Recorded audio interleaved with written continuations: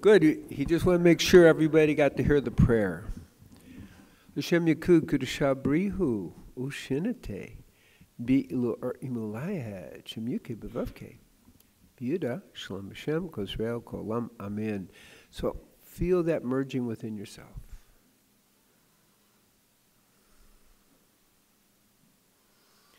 Okay.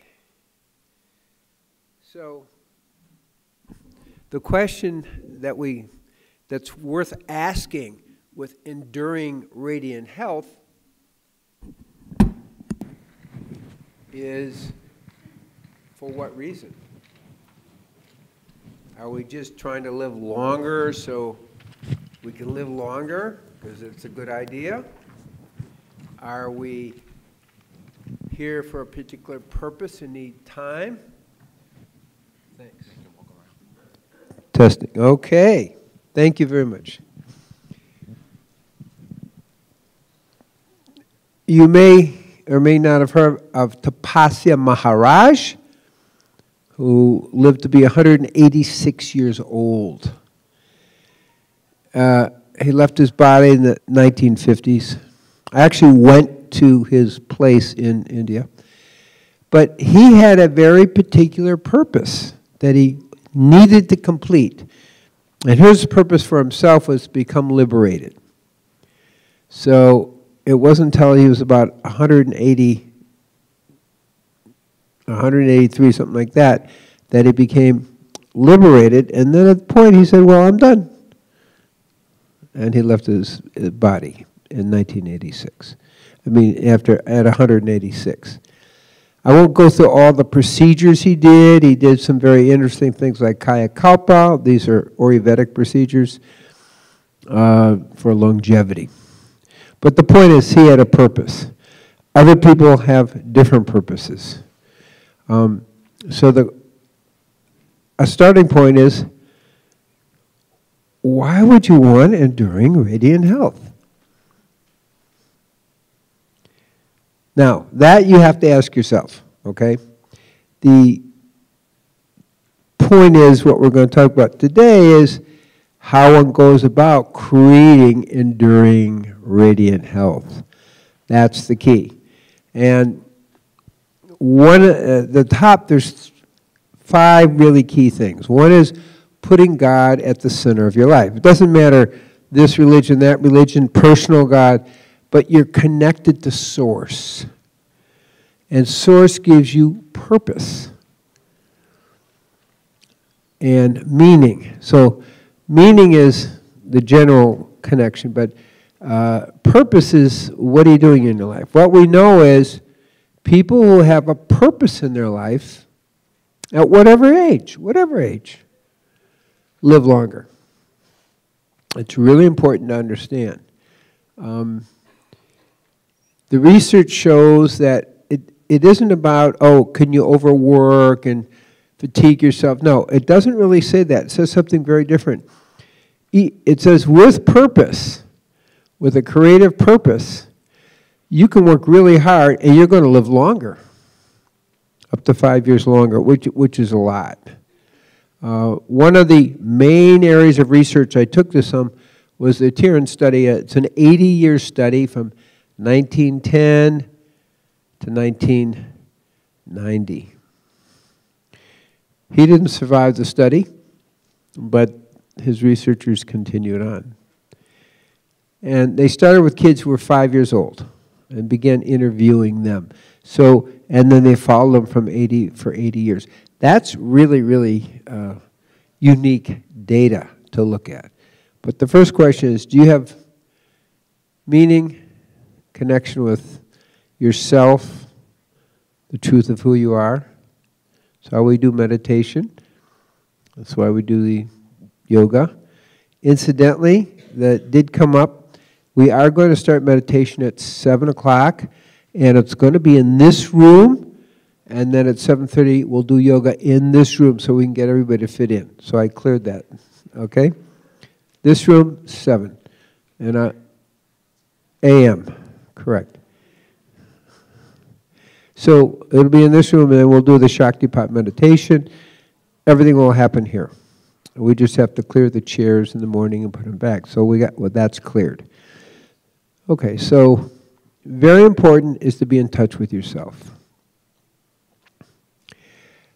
Another aspect is what I'm going to talk about is adaptability. We live in a really hard world these days, in case you haven't noticed. And the key for survivability is to be adaptable. If it's going this way instead of you wanted to go that way, the idea is to not resist the change and go with that flow the best you can. So adaptability turns out to be one of the key things in survival and longevity. People who are fighting against their life create a lot of extra stress, and they don't live as long. So that's what the research shows, okay? And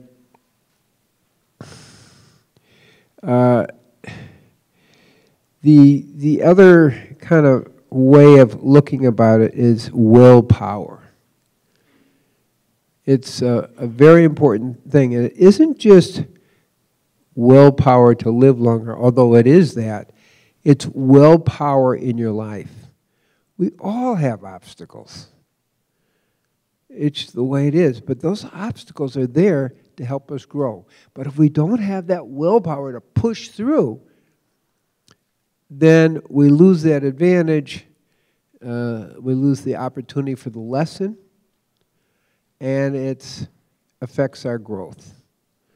And in essence, it diminishes our longevity. So as they look at the research again, this 80-year research, and a lot of other research too, willpower, really, really important part of the story. Okay, now, this may sound funny, but remember, they're interviewing kids at 5 years old. And what they found is kids who become adults, obviously, who are conscientious, prudent, and thoughtful, but conscientious is the word, actually live about 5 years longer, which, again, is very, very significant. People who are conscientious tend to pay more attention to their life, more attention to their relationship, more attention to the life purpose, and they have less accidents. They have, the way they live their life is much more thought out. So you can see, probably a lot of people in this audience are pretty conscientious because we're thinking about our diet, we're thinking about the food we're eating. You know, they have a term called orthorexia. It's so inappropriate because it's designed by people who aren't conscientious. Follow what I just said? And it is actually reasonable to be conscientious. It is reasonable to pay attention to what you're eating. What you're eating can make a significant difference in the longevity process. But it isn't just longevity. It's quality of life as you're living. So you could be 100 and stiff and frail, or you could be 100 in a robust way. Okay? So that's the point I'm making. So the quality of life is important. When you're conscientious, you're giving yourself the best options, the best opportunities, the best food. You choose the best situations. You work the best you can in terms of relationship. You are very thoughtful. Is this a good job for me? Am I doing what is right? And I don't mean just work job, because people are doing humanitarian work, we're doing different things you may not make money from, but is this the best situation? So we don't accept what isn't really right. That's the point I'm making. So conscientious people are really thinking about the whole story.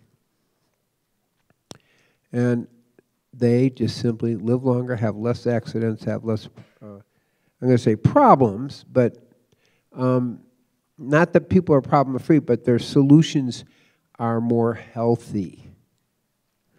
So, conscientious, one of the top 5. And then optimal diet is in the top 5. And what makes an optimal diet? We look at, in our world here, we're talking 100% vegan, at least 80% live food. We're talking about organic. We're talking about well hydrated with good water. Okay? We're talking about really diet will include your exercise, your energetic input. Those are some of the issues about diet. And I'm going to go a little bit in depth, but I'm not going to give a talk on live food or veganism because we've kind of done that. But what we do know is that vegans, I didn't say live food because there actually isn't enough data on that, but vegans in general, vegan women live about 7.2 years longer, and vegan men live about 4.4 years longer. Roughly speaking, again, that's very, very significant. Now, if we understand vegan from a bigger point of view, I call it holistic veganism. Being vegan is really good for the environment in a very big way, in multiple ways. Again, that's a whole talk. I'm just saying it's really good for the air, water, and earth. It is really good for our health. We know that people who are vegan have 32% less heart disease, significantly less cancer, 35 to 50% less diabetes, less osteoporosis by about a quarter, 1/4 the amount of osteoporosis. High blood pressure, 26% of meat eaters have high blood pressure versus 2% of vegans. And it goes on and on. So, yes, being vegan is much healthier. And being vegan, by eating lower on the food chain, we avoid a whole lot of toxins that are in the environment. The research shows that about 96% of the toxins, the environmental toxins, the pesticides, herbicides, are in animal flesh because animals are at more top of the food chain, whereas plants are more at the bottom. So we will get some, even if you're eating organic, you're going to get some pesticides and herbicides, but significantly less. And we know that pesticides and herbicides interfere with reproduction, with sperm motility, with fertility for women. So clearly, eating lower in the food chain, you're getting less exposure. A vegan mother has 2% of the toxins in her breast milk as a meat-eating mother. So there are lots of things about longevity. The sperm count today is about 50% of what it used to be 40 years ago. It varies in estimates, but we go too much lower than that, and infertility there will be a major problem. In terms of spirituality, pretty much all the traditions except one support veganism as the main diet. Obviously, on top of that, we have live food veganism. Okay, but I'm just going to stay with veganism for the moment because that's where our data is. So that's there as part of the story. So those are some of the reasons it's for being vegan. It's not just for yourself, but it's for healing and protection of the planet. Okay, so think in the bigger way. It's for fertility. It's for the continuation of the human species. Because we're getting so toxic that it's almost like we're not going to be able to reproduce. Maybe just the vegans will reproduce and we'll have a vegan world. I don't know. We'll see. But there's enough data about vegan reproduction but clearly less pesticides and herbicides, you're going to have more fertility. So those are some of the ideas. Now we'll talk about the water. Today, I don't think there's any pure water anywhere. Okay, because of the levels of pollution, besides the radiation from Fukushima and so forth. So the key is, how do we go about preparing our water? There are different systems. We personally use distilled water, but distilled water loses its energy because it's cooked, and so we have to wake it up. So in my book, Spiritual Nutrition, I have a whole chapter on it, but to get to the point, I like it to be about 50 parts per million. So I add a smidgen of whole salt that has 82 minerals, and that's been mined. It doesn't come out of the ocean, which is contaminated. Anybody know what a smidgen is? 1/16 of a teaspoon. I just want to see if you're paying attention. 1/16 of a teaspoon, okay.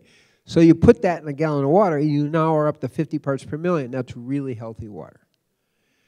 Now, I tend to want to energize it. There are different ways to do that. There's actual machines you can do it, put out a frequency that awaken it and create kind of a way to hold the energy. And then I then take a wooden spoon and swirl it to the right, creating a vortex that brings energy in, and then to the left, creating a vortex. Then I bless it. Now that's the water we drink. The rest of the thing is RO water is good. RO water is really good for large communities. You can do a lot. The distilled is best, but it's limited to your family. There's only so much distilled water you're going to make. So RO is the second best, and it gets 99% of the pollution out. I mean, we have some big pollutants to worry about. Fluoride in the water, they're still doing it in the United States. Most of the world doesn't do that. We have radiation in the water. These are all things that we need to get out. So RO is good, but you got to check the membrane, because it can get a hole in the membrane. It can get kind of contaminated, so you want to change it on the sooner side rather than the later side. So those are the keys with water. How much water should you have?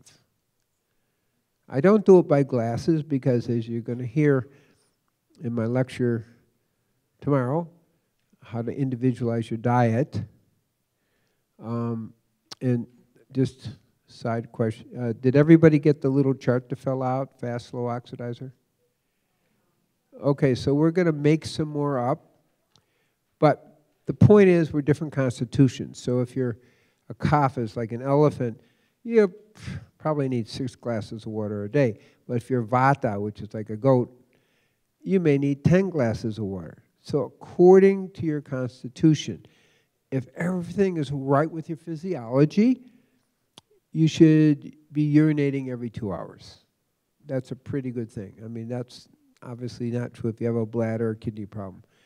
But urinating every 2 hours tells you you're pretty hydrated. If you're doing every 3 or 4 hours, you're not hydrated. Hydration is a key to longevity. With age, like kids are, I don't know, 70 to 90% hydrated as babies, and then at middle age, we're maybe 50%, and then we get to 40% or above 60, and that isn't good because nothing works well when we're dehydrated. So with age, we really do need to pay attention. Actually, I didn't really get on to that whole thing till I got more around 60, 65, something like that.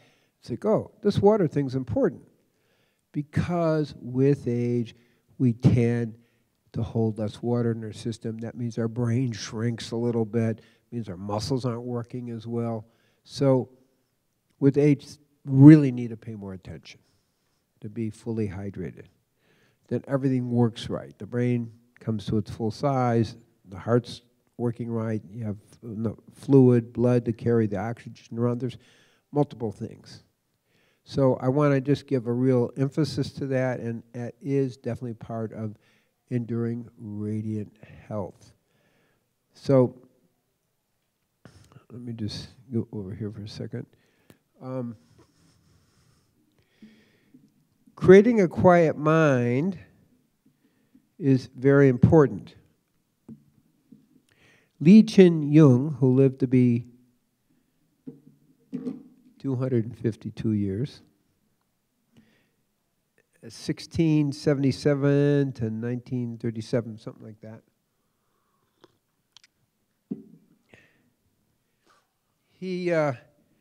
People asked him, what's the secret? Oh, he had 23 wives. I mean, you live a long time, okay? He said the secret's a quiet mind. So meditating is really important. Now, what's the research show? Well, the research shows people who meditate for at least 5 years have a physiology that's 15 years younger. That's pretty significant, right? So not only is your mind quiet, but your physiology is working a lot better. How much do you need to meditate? Another question. I recommend twice a day, at least 20 minutes twice a day. That's the minimum. We like to see a half hour twice a day, sunrise, sunset, roughly speaking, up to an hour twice a day. And that's going to give you your optimum quieting of the mind effect, as well as all the physiological effects. So there really is something to say to that. We also know, some research out of Harvard shows that meditating actually increases certain areas of the brain, particularly the memory areas and certain areas in the cortical regions. And it also rebalances the amygdala area, which has to do with balancing your emotions. So literally, when we meditate, the memory areas get bigger, the emotional imbalance areas get a little smaller, and our overall brain function increases. Now that's a pretty good deal.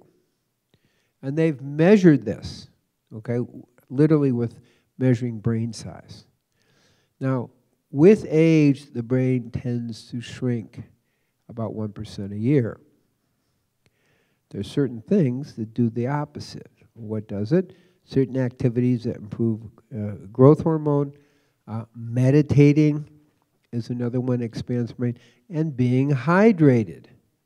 And the fourth is blood sugar control. We know, we're not going to give a whole talk on diabetes this time. I do every time, but not this.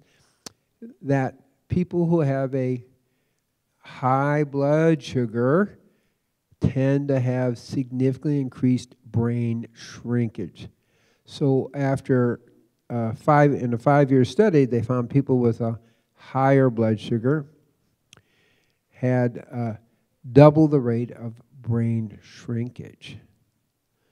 So now we want to ask the question, well, what's a higher blood sugar? Well, optimal blood sugar is 70 to 85.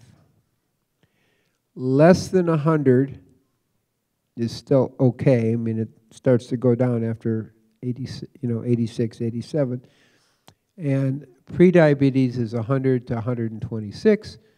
And diabetes is the fasting blood sugar is what I'm talking about, is 126 on up. So we clearly know that diabetics have increased brain deterioration and brain shrinkage. We should probably turn off our cell phones. Okay. So we really want to do everything to keep the blood sugar 70 to 85. And over the age of 45, people tend to have more difficulty.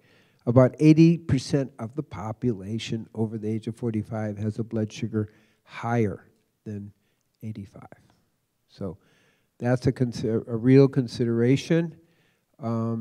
in the process. People age 65 and over, 27% of the population has diabetes, type 2 diabetes by that stage.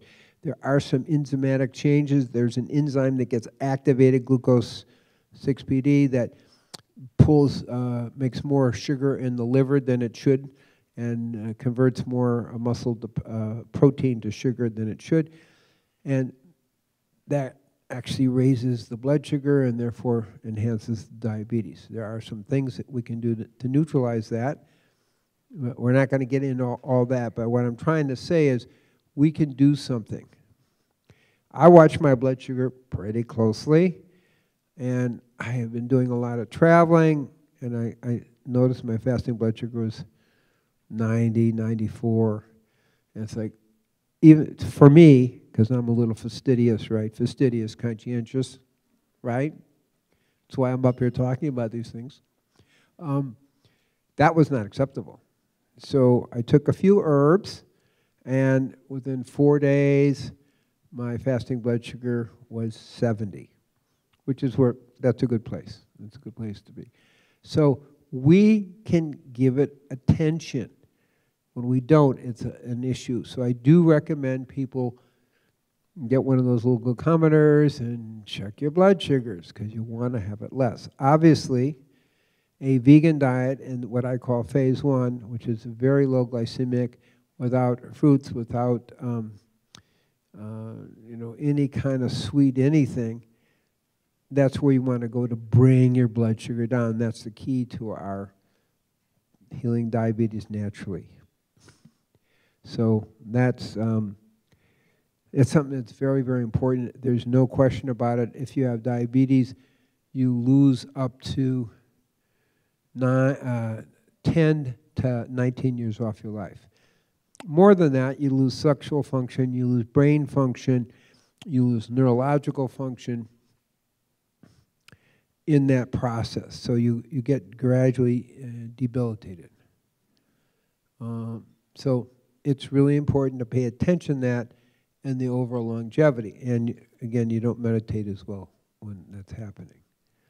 So those are some keys to keeping your brain from shrinking and keeping a quiet mind, which helps regenerate the whole system.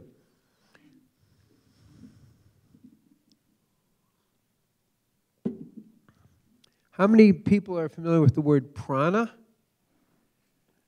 Okay, how about chi? Okay. So these are really important concepts. So we have our physical body, but then we have kind of an energetic body around that. I'm just being general. We call prana chi. And the key is to do things to keep building the life force of that. Yoga will build that, particularly breathing exercises. That's why we incorporated that in the yoga.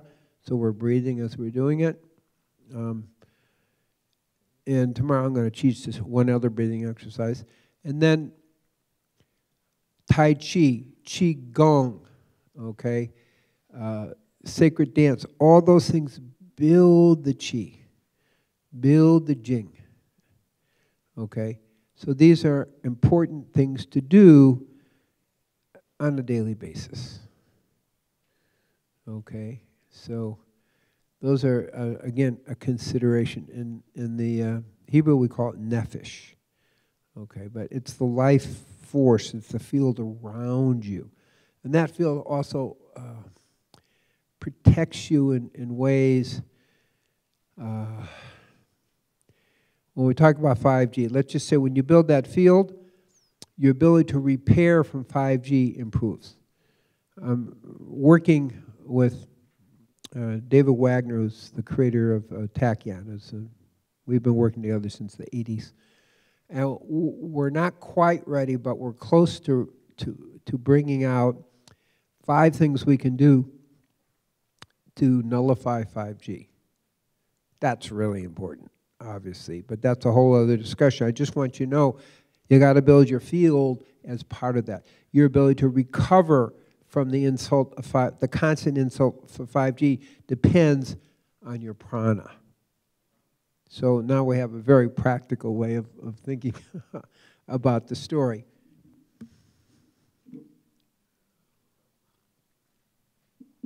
Exercise is one of the real key players. Now, we're not talking about Olympic exercise. That's one big mistake people make. The research kind of shows minimum 16 minutes a day or 4 times a week of fast exercise, and that could be jumping on a rebounder. I include oxygen, so sometimes, I don't know if you can do it in New York, but is to breathe oxygen while you're jumping on the rebounder. Because oxygen is key for mitochondria. And building mitochondria is really, really important. And exercise will build the mitochondria, but it moves everything. It stimulates growth hormone. It calms the mind. It has an antidepressant effect. And it makes the system work. So vigorous exercise, you can do that 3 to 4 times a week. That's all you need to do. It actually isn't good to do 6 or 7 days a week.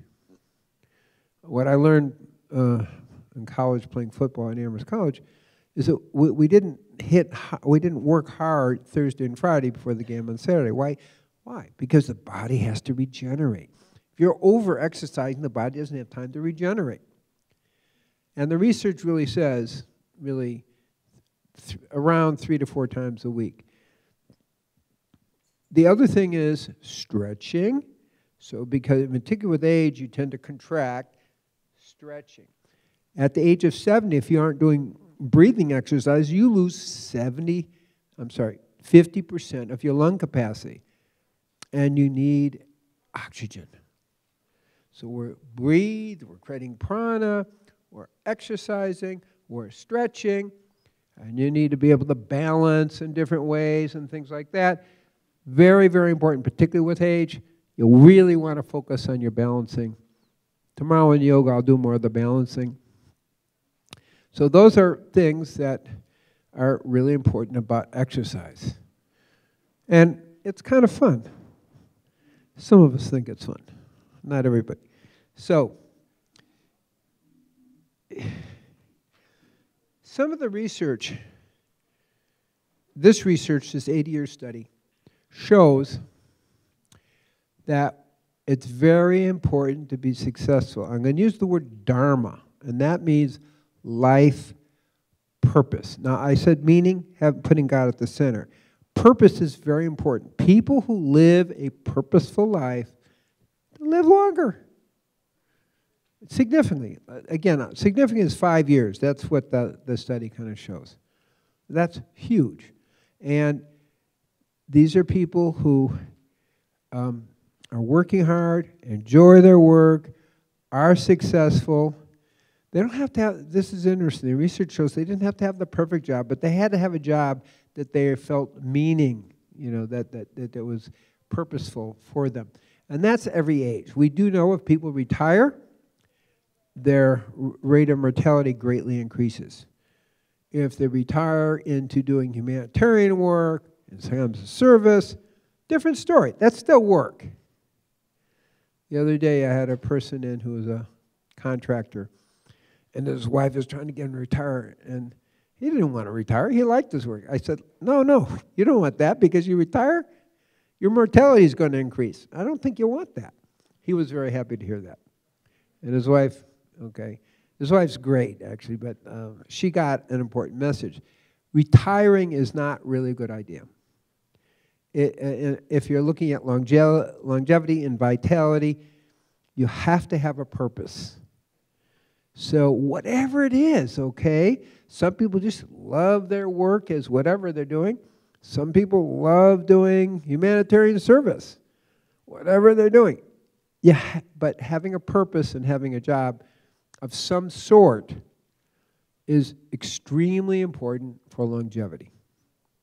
So I'm just going to put it that way. And they do show that people who actually do well and have purpose and do work hard do live longer than people who aren't having much purpose and they're just kind of doing a job to support themselves. They don't live as long. They're not turned on to life. So their whole physiology is one of being more shut down. So the research is very clear about that. So people need to find meaning in their purpose in their work. There has to be something. At whatever age, go for it is really the message. If you're a student, go for it. If you're, an executive, go for it. If you're, whatever you're doing, enjoy it and feel good about it. You got to feel good about it. That's part of the story. In terms of the kind of anti-aging types of effects.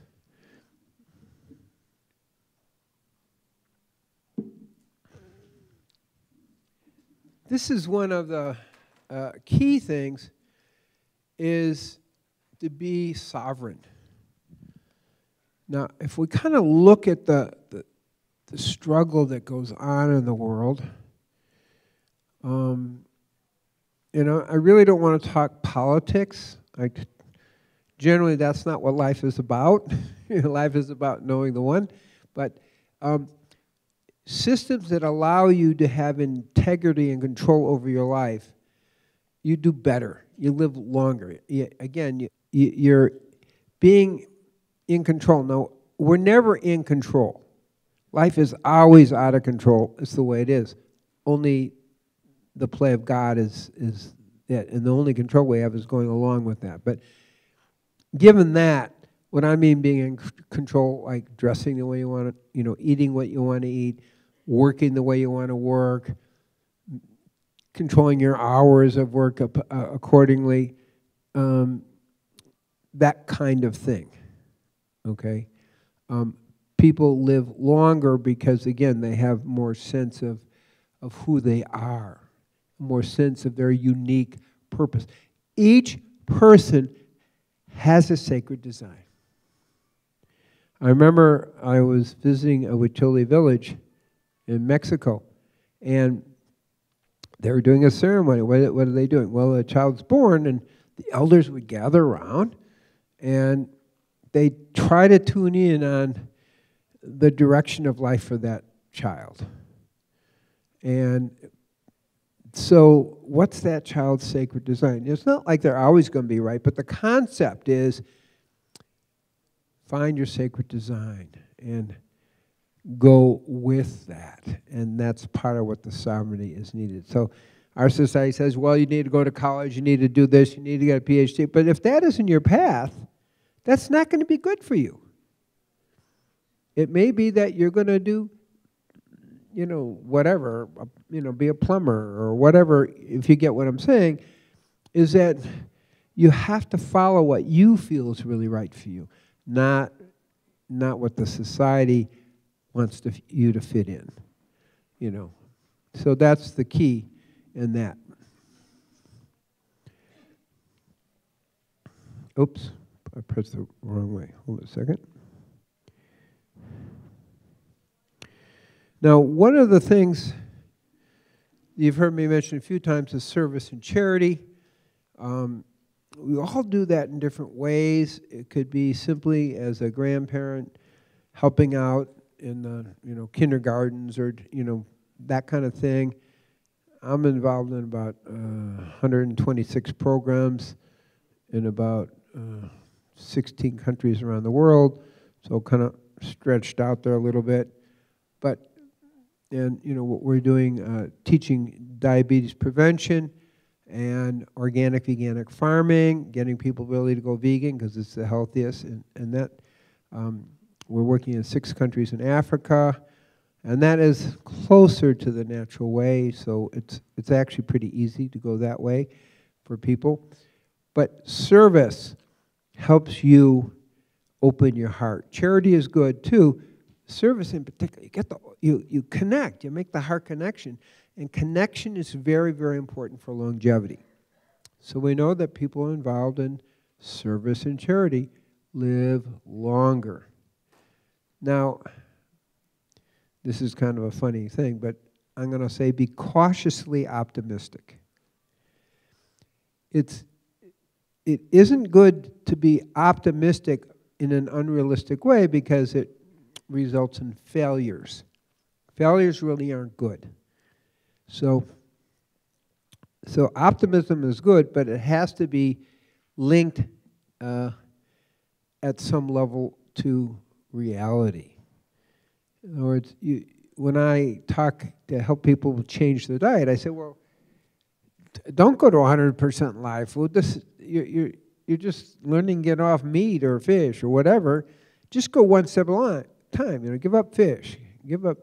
And why do I say fish first? I used to say something different.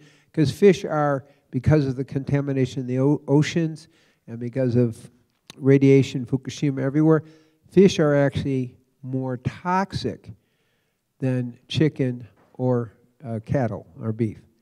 Used to be the other way around. People think it's a healthy food. At this point, we know in diabetes, the fat from fish destroys the beta cells of the pancreas. For diabetics, just stay away from fish. Research in Europe shows that people who have fish 2 to 3 times a week have more diabetes. So I can go on, but we got fat from fish, but we got all the toxins that the fish are exposed to. So it's no longer a really healthy food. Okay, so back to the point. Okay, we'll get off fish first, then go to chicken, then go to beef. But the point I'm making, one step at a time that you can be successful with. Do you see the point I'm making? Oh, no, I'm going to go 100% and then you fail the next day. No, that doesn't build your ability here. So we want to be able to be successful at each step. That's what I call thoughtful optimism. And of course, we don't want to do too many things in our lives at once. And that has to do, again, with understanding limitations. Now, limitation is not a bad thing. Boundaries are not a bad thing. But they have to be healthy boundaries. They have to be realistic limitations. Don't jump off a cliff and think you're going to fly. Okay? Even though we should be able to fly, right? Well, it doesn't matter. You see what I'm saying? So understand realistic limitations so that you can succeed. It is more important to succeed than set boundaries that are very beautiful, very high, but you don't succeed at. Success psychologically is important, and that takes me to a really important point. So in 1979, Helen Langer was a researcher. She got 100 people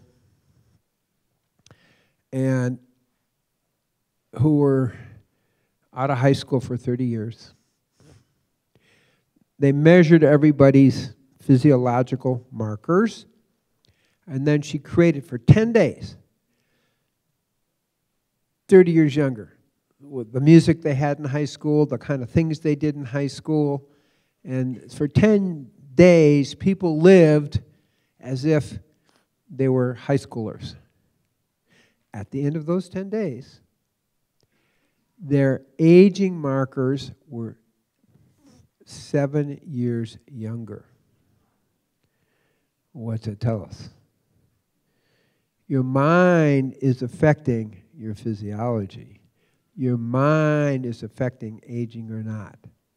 That was like the best experiment. I mean, my goodness. And then the research kind of afterthought was, oh, a month or so after they went back to their normal life, they were back at the same parameters. So what's the point? We want to think healthily. We want to think young. We want to think, keep extremely realistic, positive view of yourself, because that changes your physiology, literally. That's just a dramatic example. 10 days of thinking 30 years younger, and you actually test physiologically 7 years younger? I mean, think about that. That was an incredible study. But it says what researchers found again and again. Your mind creates not just your outer reality, you've heard that, but literally your physiological reality. That's why meditating helps create a younger physiology by 15 years. So your attitude about yourself, you can think, well, at whatever age, because the truth is when you keep this going, you don't really get old. You don't necessarily age, okay? It's more mental. And, you know, there's toxins, you have to compensate for that. But think, you're thinking young, you're thinking flexible, you're thinking strong, you're thinking, you know, good memory, you're thinking clarity, and you are creating literally a physiology and a neurology that is going to keep you in a younger spectrum all the way around. And that research is there.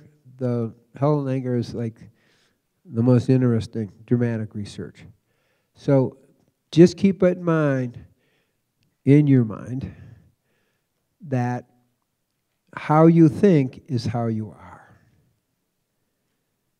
Probably the single most important anti-aging, I'm going to say, enduring radiant health message. How you think is how you are. So, okay. So keep it simple, you know, but think at the optimum age you want to be. That's really the message that I'm talking about. So I'm actually 77 years old in terms of chronology, but I'm, you know, up to 400 or going towards 600 push-ups again. I did that when I was 60, and doing different things. Obviously flexible. That's not an accident. I'm thinking that way. I'm not thinking what most people think 77, obviously. I'm thinking, you know, I actually will say, you know, more like 30s. And it works. I'm not doing it for that reason. I'm doing it because that's the way I think about things, right? But it's good to do it for that reason. Once you get how you think is how you are. How you think is not just in your mind, but it literally affects your physiology.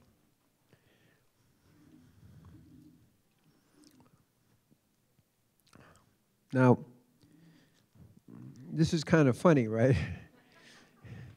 But conscientious people really minimize their risks. Now, that doesn't mean you live in a straitjacket. No. I'd say my parents didn't like me playing football. I was the smallest guy on the field. I was also in the National Football Hall of Fame, captain of undefeated Amherst College team. For me, taking the risk of playing football was worth it. I wouldn't ski. I wouldn't take any risk anywhere else because I wanted to be healthy for football. But the point is, that was a risk for me that was worth taking. Actually, never thought about it as a risk, but you know how parents are. They're thinking that way. My mother used to come to the football games just to see that I got up afterwards. You know? So, but the point I'm making is it's not really helpful to take unnecessarily risk. And now that goes to the food we eat. Oh, it's okay, eat whatever you want. You can change it with your mind. No, you want to go organic. You want to do that. Yeah, just for example, organic food, there's lots and lots of studies. And they range from 350% more nutrient and so forth. But in all the studies, we get the average down 25% more nutrients, but up to 80% more phytonutrients and antioxidants. And antioxidants are really key in terms of longevity because all the toxins we face in the world are creating free radicals, from 5G, which makes a huge amount of free radicals, to just daily life that we face creates free radicals. So we want to go organic. Organic will give us the optimum, by far, the optimum free radical protection. somewhere, depending on the antioxidant, from 20 to 70% more, particularly the polyphenols. So it's like, wow, okay? So we go organic because we get more nutrient, we get less pesticides and herbicides by at least fourfold, and we get significantly less cadmium. That's what the research shows. So it's worth it, making that effort. So to me, not eating organic is to live dangerously.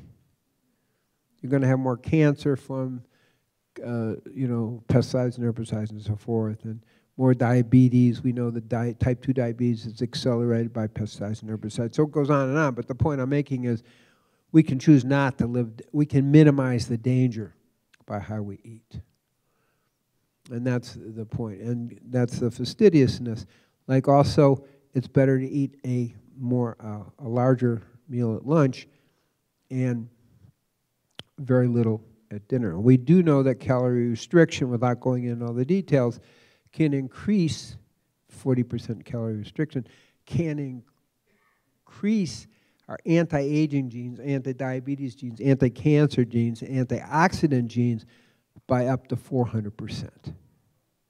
So for myself, I don't have very much for breakfast. I have a little goji berries. We'll get the herbs in a minute. And I have lunch, and I really don't eat dinner. I'll have some juice or some fluid to keep hydrated. So that's how I do it. The less you eat, the longer you live. Luigi Coronado pointed that out in the 1400s. Okay. He had pretty much almost ate himself to death at age 52, but he lived to be 102 when he changed his diet. So that when Sebastian the Essene came from African and taught him what to do. So those are just some examples of what I would consider living dangerously. Okay.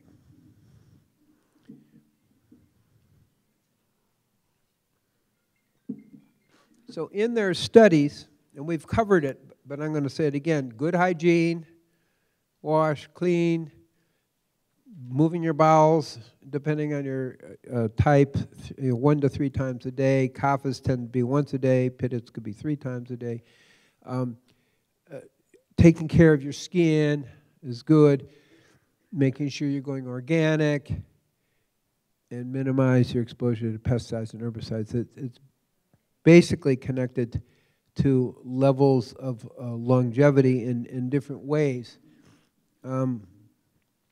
So I'm going to talk about some herbs here, but there's 3 treasures in the Chinese. Brilliant, brilliant. To me, the best. I mean, I also know Ayurvedic herbs and so forth, but there's 3 levels that we look at. Jing, which is your deep primordial life force, and anyone I see, I'm going to measure that on them, and because I want to see that improve, and there's certain herbal combinations that do that, and then I try to select the best one for them. Qi, your daily life force, and Xin, which is spirit. You need all 3 treasures, and they need to be nurtured. And if we just think in that simple way, your deep life force, and for that you need adequate sleep, and to eat well, think well, meditate, all the things we're talking about will develop the Jing. And then Qi is just your daily energy, and then Xin is your spiritual focus. Those are your 3 treasures. And it's a very, very, very nice way to think about it. And there are certain herbs that I've looked at. Mostly my focus is what we call tonic herbs versus medicinal herbs. So for longevity, there are some key herbs. But let's get some ideas about herbs. First, you want herbs that give you protection from danger. What does it mean? That you are so strong that you can overcome the different dangers that come your way. Now, there's one plague after another. They've got a new one, the virus that may be coming out of China. But When you're really healthy, your ability to deal with that is stronger. So we call protection from danger. Another way of understanding herbs is what we call kind of evolvement. So herbs should help you evolve, should improve your character, and in a sense, elevate your spirit. Then we're looking at immune system and supporting brain function. These are like some of the key qualities we look at in what we call the longevity herbs. So your top 3 herbs, but I go to about 6 herbs. We have goji berries, and they're what we call yin jing. They're very, very, very good for you.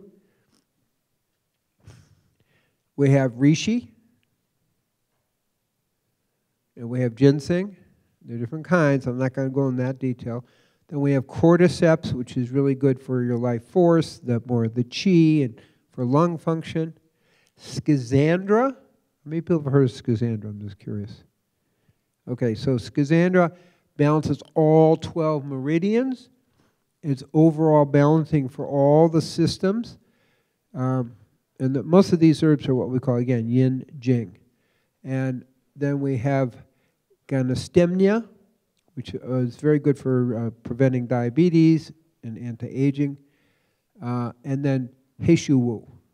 Heishu Wu is a clear longevity herb, but it builds all the systems. All these herbs build brain function and protect the heart and the lungs.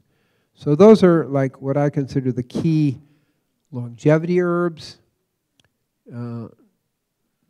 that to consider. Now, they're taken not as medicines, they're taken a little bit over a long period of time. There are things you're taking day in and day out over the years. That's how they're used. Tonic herbs, not medicinal herbs. So those are ones I do recommend. I'm not going to recommend brands. I mean, we carry the top herbs, those, and I have 2 companies I feel are really the best of all the levels we're talking about. Okay, so I mentioned the sleep before. What we know is people think they get away and get around sleep. Maybe it's more true in New York than not, but you can't really escape it. We need 7 hours minimum sleep. 6 hours, you're not as sharp, you're not as clear. And it isn't just 7 hours, it's 7 hours at starting, the key hours are 10 to 2 to get sleep. So we want 7 hours, but going to bed at 10, 10:30, I go to bed about 10:30. And that's key. Every function of your body does better with it. Your endocrine regenerates. Your serotonin system regenerates. Your immune system regenerates. So sleep is a regenerative time. We have to have that part of it. So it's good to work hard, but it's not good if it goes into your sleep. It minimizes it.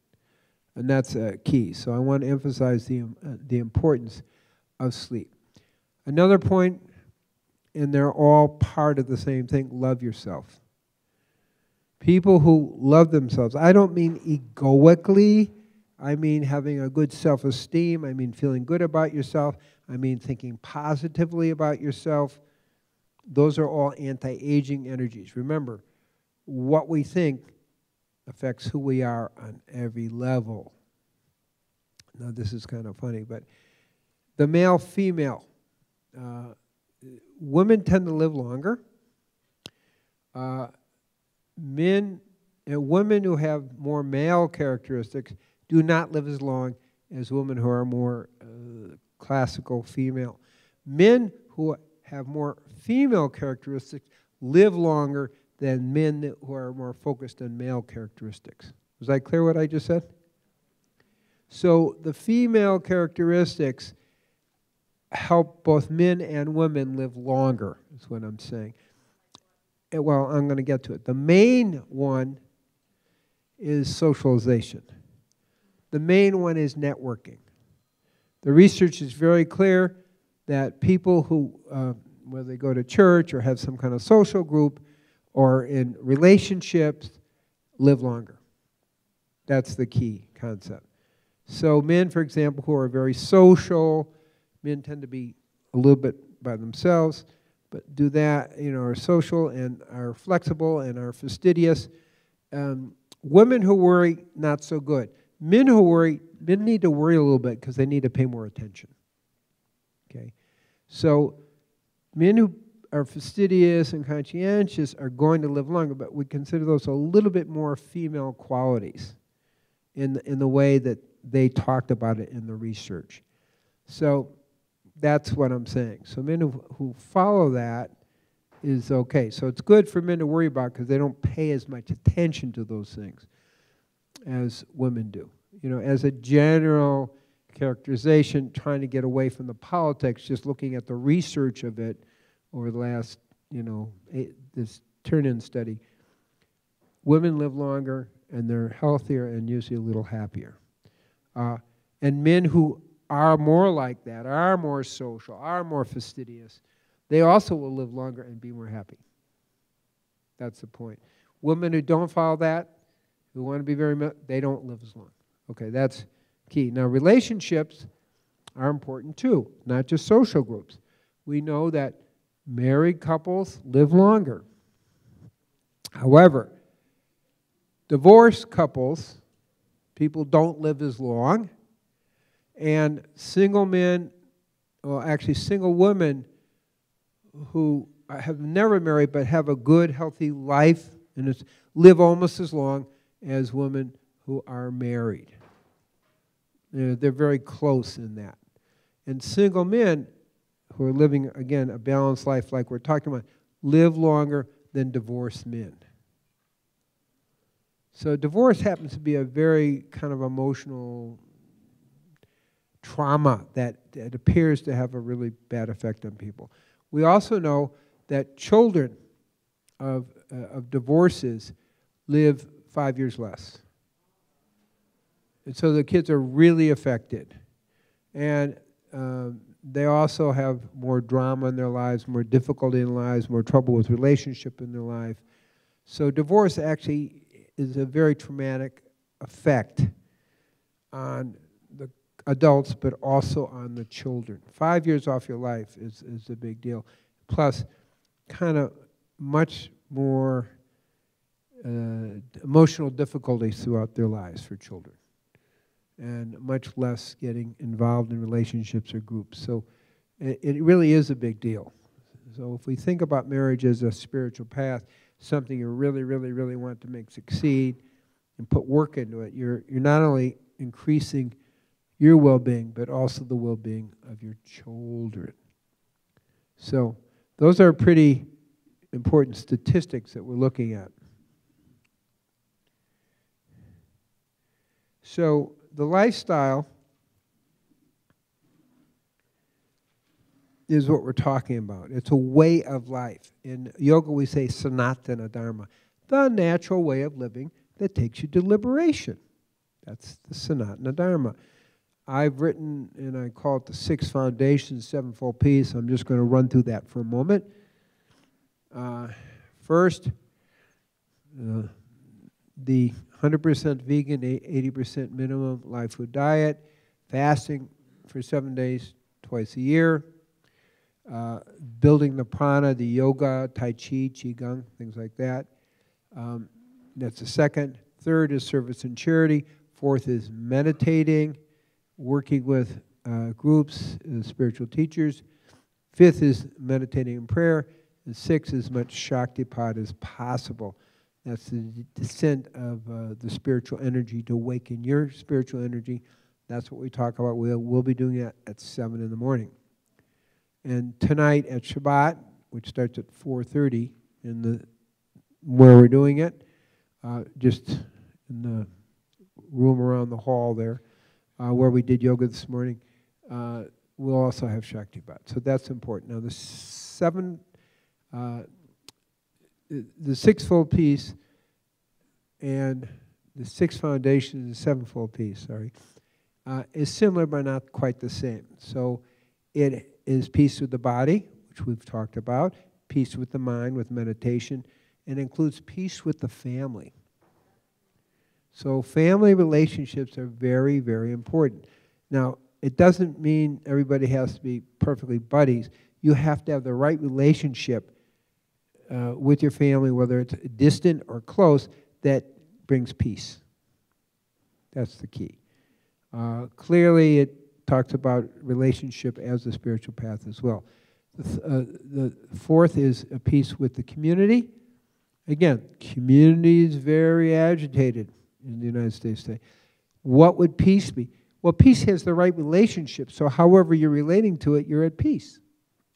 Does that make sense what I'm saying? It's a subtlety there. You're just at peace.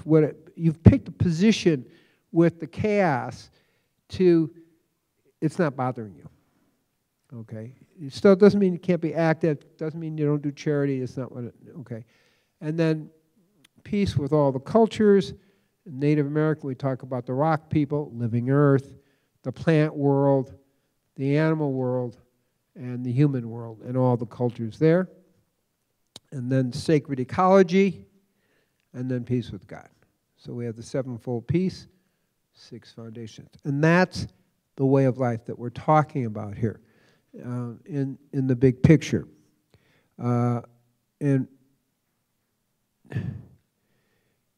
time and nature is actually a key thing. Even if it's a few minutes. I live in the country up in the mountains, okay, so it's like I'm always in nature. It's very, very, very healthy. You know, vitamin N, nature. So even if you're in Manhattan, you got Central Park, you got park, get in the park, okay? You know, be safe and all that, but, you know, walk in nature. It's really important to consider in the bigger picture, okay? So time and nature is very important. And finally, we have the idea of, again, community.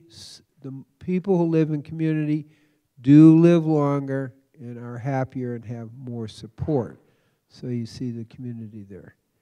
And those are really the key kind of things you want to look at. Sexuality is important, balanced, and the bottom line is pick a supportive community. Pick a spiritually supportive community. That's important. I said a little bit with that for women, don't worry, be happy. For men, worry a little bit. Okay? So those are the keys to this whole picture. I'm going to have time for questions and answers. I'm actually just noting, I close my practice now. It's in a situation where, at least for the next half year, I'm opening my practice to see people and, you know, really get into the details of this way of life. I can do it over the phone, although I like one time in person. If you get on the mailing list, you'll kind of see what's going on. I'm giving teachings every single day out on Facebook. If you get the mailing list, you'll kind of get where that is. We're doing just a lot of my focus is outward, both spiritual and nutritional teachings. I just spoke about heart care the other day. And so all that's happening, and that's kind of what we're doing. The Tree of Life Foundation is the focus, and again, we're doing this work all over the world, but I am, in the interim, as this is setting up, going to take new patients for about probably 6 more months. Okay, so we have a few minutes for questions. Any questions?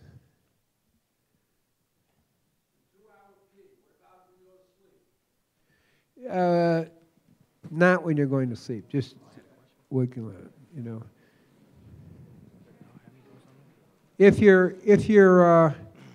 you know, men with prostate or different things, you may be getting up more at night with age, but you know, you want to kind of work on the prostate areas, and the ideal is still not to be getting up at night.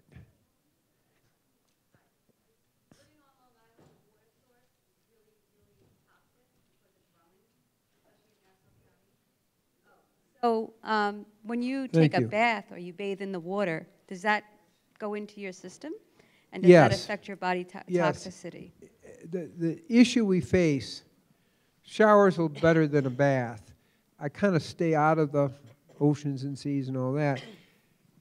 People who can afford it, you can get like a whole filter system for your house. You know, it doesn't, we're not talking about 99, but we are talking about eliminating a lot of the toxins that are in the water. That's the optimal. Hi. You touched briefly on the mitochondria. Where can I find more information about that? We're going to probably bring it up tonight, but I'll give you some key information because it's an important question, so I'm glad you asked it. So, longevity is connected to mitochondrial life. The average brain cell has about 5,000 mitochondria per cell. The average heart cell has about 3,500 mitochondria. I am seeing some people that are 200 mitochondria in the brain and 200 in their heart. What does that mean? Mitochondria are the energy factories of the cell and really of your whole body. When your mitochondria are depleted from toxicity, viral infections, and so forth, you tend to have low energy, and your mind isn't as clear. Your ability to protect yourself, in a sense, preventatively against all the oncoming energetic onslaughts, like 5G, is diminished. I've seen a variety of people who, come extremely depleted. And I'm able to check the mitochondria, and I have certain supplements. I have a whole list of supplements, which I'm probably going to share tonight. But there's 3 key supplements that tend to significantly increase the mitochondria per cell, which is what we're talking about. Healthy mitochondria per cell. One is iodine in the form of aluminine. One is D-ribose.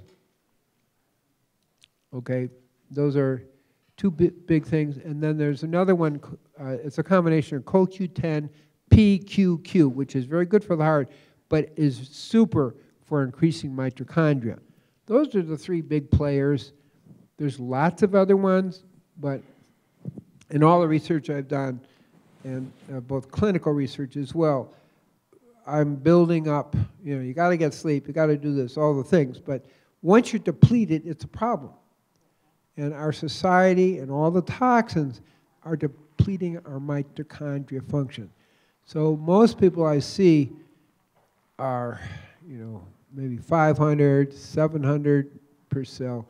I like to get people up to close to 5,000 for the brain cells and 3,500 for the heart cells. So they are the key to your vitality. One of the big things that destroy the mitochondria, which again are the energy factories in the cell, are free radicals. So what we're seeing when we think about 5G at a deeper level is it's creating a tremendous amount of free radicals that literally destroy your mitochondria, so your mind isn't working as well.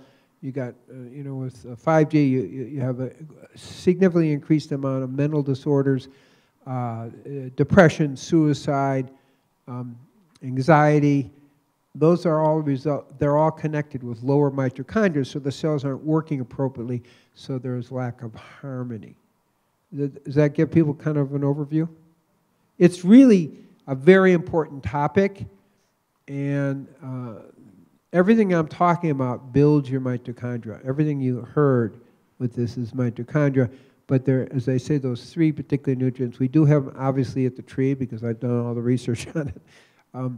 And so the CoQ10, PQQ, the aluminine, we've seen amazing brain regeneration, but iodine isn't, people think, oh, it's for your thyroid. Well, yeah, but actually it's for your brain. Research shows literally within 4 months, kids in Indonesia taking iodine increase their IQ in 4 months 8 points. Mothers who have adequate iodine, their children have a 13-point high, babies, 13-point higher IQ. It regenerates and builds the brain mitochondria, therefore the brain cells. Iodine also helps your ovaries, it helps your adrenals, helps your pancreas, obviously helps your thyroid, helps your skin, and is a major player for heart health as well. But as I'm researching it, thinking it through, which is what I do, what's happening is iodine's activating the mitochondria in all those regions. So one of the newer things coming out, I would think, is how do we take care of our mitochondria? One is minimize antioxidant, free radical attacks, and I would also say number 4 in that is adding a whole bunch of antioxidants. One of the newer ones, not that new, is astaxanthin. It's a super duper antioxidant, and it's vegan. So anyway, those are, I think, keys to understanding it. Does that answer your question pretty much? Glad you asked it. I have trouble spelling it. Xantha, Asta, A-S-T-A, xanthin, X-A-N-T-H-I-N. You can get that stuff at the tree. I'm not here to promote supplements, but obviously I've done the research, and then I go look to see where is the best one. I don't have a particular company. I just do the research, check them all out, see what's going to be best. That's how I go about it. Yes? Thank you. So I appreciate what you're saying. If people want to do stuff against 5G, which is really important, not to just let it happen, there's a large demonstration tomorrow all over the country. It's 5G Day, right? Yes, and it's at 2:30 in the afternoon on the steps of the main public library in New York City at 42nd Street. So you could zip in there and then come right back out. But it's really important. Thank you. I just want you to know I'm working fairly closely with 5G, and there are some legal things, liens, that they're just perfecting. It's not quite public, but I think within the next month or two that people can use these as ways to shutting down the 5G companies. It is really an attack on humanity on multiple levels. It has almost nothing to do with, oh yeah, you can download things faster. It's a military equipment type thing. It affects your mind, and literally has been used for mind control for at least 20 years. So there's nothing new about that, but it's we will be talking about it. It's a big deal.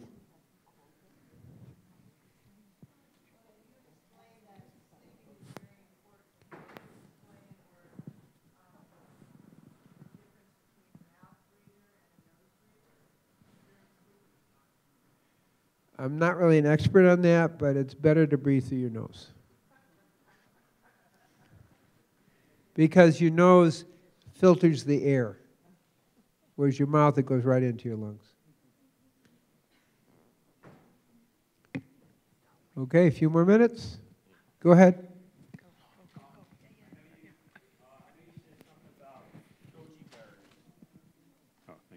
I know you said something about goji berries was very beneficial. Are you familiar with Dr. Gundry?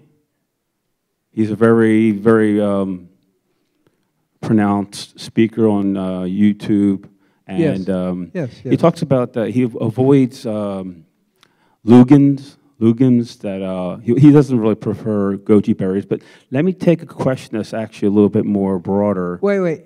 Ask the question, and hold the microphone a little bit away from your mouth, please. What do you think about applied kinesiology or muscle testing to figure out what exactly does each individual body needs?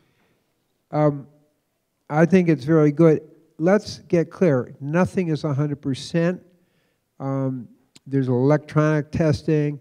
There's different levels of applied kinesiologies. There's blood testing. Everything runs about, at best, 85%. And it's in that range. It could be pretty active depending on the person who knows how to test. And it's very helpful because you can use it on yourself or have a friend do it for you. But the point is, it's up there at high percentage of accuracy. Any other questions? Yeah. It's kind of the lights make it hard to see out there. One of the bullets that you discussed on the board were setting realistic goals and knowing your limitations.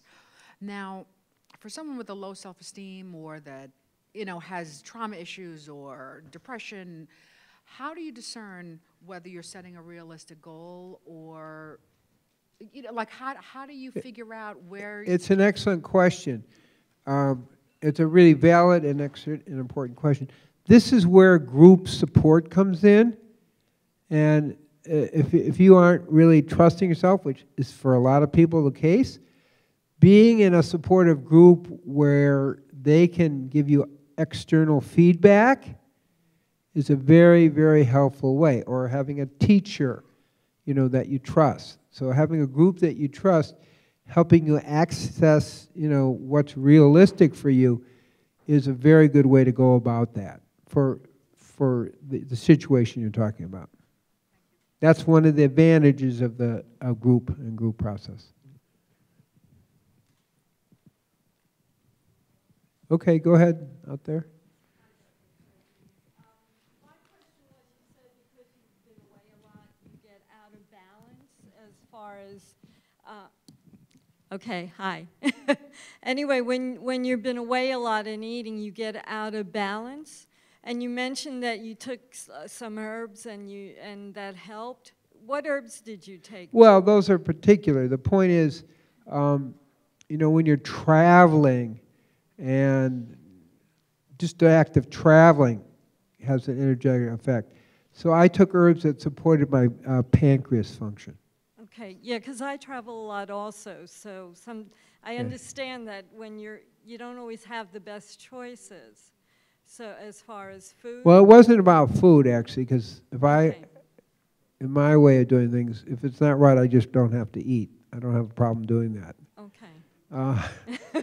So, I've gone 5 days without food and water no problem. Wow. But, so it's not that option. It's just the basically trauma of airplanes and that kind of thing, not those kind of things. Okay. But I look at things, but in my case, I just saw the blood sugar. It's one of my things. I'm monitoring everything. One of my things is the blood sugar needs to be 85 or less. Yes. So if it isn't, I'm going to do what I need to do to fix that. Okay. Thank you. Yeah. Okay, we have 2 minutes. Any other? Okay, there's somebody waving their hand. Hi. Regarding maintaining your continually checking levels of stuff, are there any tests that you know of that are valid for checking your levels of vitamins and minerals? Well, the thing is, we're not average people. We're unique. So really individual testing is going to give you your most accurate statement about that. There are ranges, but there can be a lot. Like take vitamin D, which really helps support mitochondrial function. Most people don't realize that. But it could be, they say 400, but a lot of people need 10,000. There's a big difference. So we need to do more individual testing rather than think you're an average. That's the key. So it's getting time to stop, and I just want to say at 4:30 we'll be having a Shabbat or Shaktipat around the corner there where we did the at the yoga room. Yoga will be here in the morning, starting at 7 for meditation, yoga at 7:30. And those are like the two announcements. Oh, third is I will be teaching Monday morning as well. Okay, so it's good. I leave Monday. Actually, it's my daughter's birthday on Monday, and she lives in Lower East Side, so I'm going to get to have a birthday party with her, so it was good. So I bless all of you that you're inspired to kind of look at all these factors in your life, the 6 foundations, the 7-fold peace, and bring your lives to an ever higher level of joy and love and spirit. Shalom, shalom.